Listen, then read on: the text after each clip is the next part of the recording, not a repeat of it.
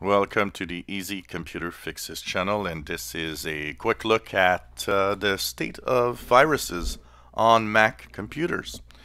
I hear that all the time. I hear people on Mac saying, oh, well, I'm safe. There's no viruses on Mac ever, which has always been false.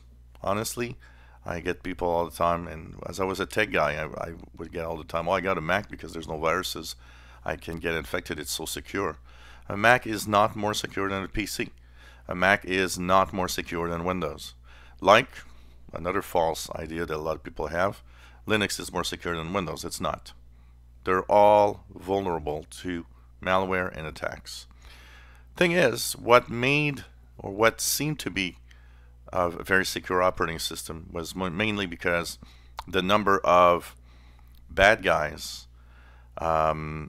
creating malware for Macs was always lower than for Windows, and it's totally normal because Windows is 90% of the market. You'll try to create a virus or malware that infects the maximum number of people.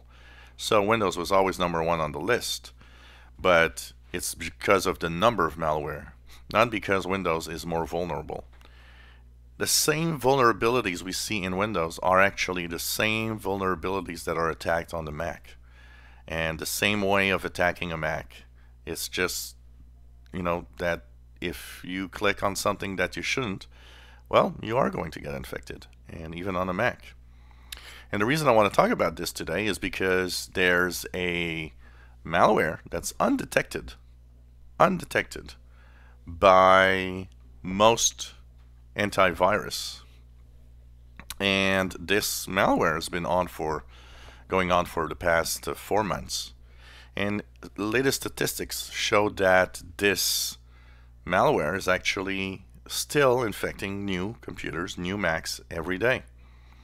And it has the same vector of attack as any other viruses or malware for PCs. It's a link that you get in email and you click on it. And once you click on it, you're done. You've just, gave permission to install something, and it's bad because it's undetected by pretty much any operating system antivirus. The Mac has its own list of viruses that it checks and scans and makes sure that you're protected, but even that doesn't see it. And that's why the security, and I always say it, is yours. You are the security on your PC. You are the security of your Mac, nobody else. And the reason why, well, by being careful, not clicking everything you see, not doing things that you shouldn't do, is the way to stay safe on Macs, on Windows, on Linux. And I always recommend that a little scan can be done from time to time, even though we see that this latest virus is undetected. And you can use a piece of software called Malware. Malware is a good piece of software. It is available for Mac and for PCs and Windows. But be careful. Don't click links that you don't know where to come from in your emails. Don't click attachments you don't know where they come from. One of the most popular ways of infecting is, oh, you got that package from UPS. You gotta look at the invoice in attachment. Yeah, that invoice is actually an executable that will infect your machine. So there's a lot of things like that you got to be careful. Don't download things from anywhere on the internet except really officially known sources. Make sure that you download iTunes from, Apple, not from another place on the web. It's very, very important for you to stay safe. And on a Mac, there is an increase in malware in the past couple of years.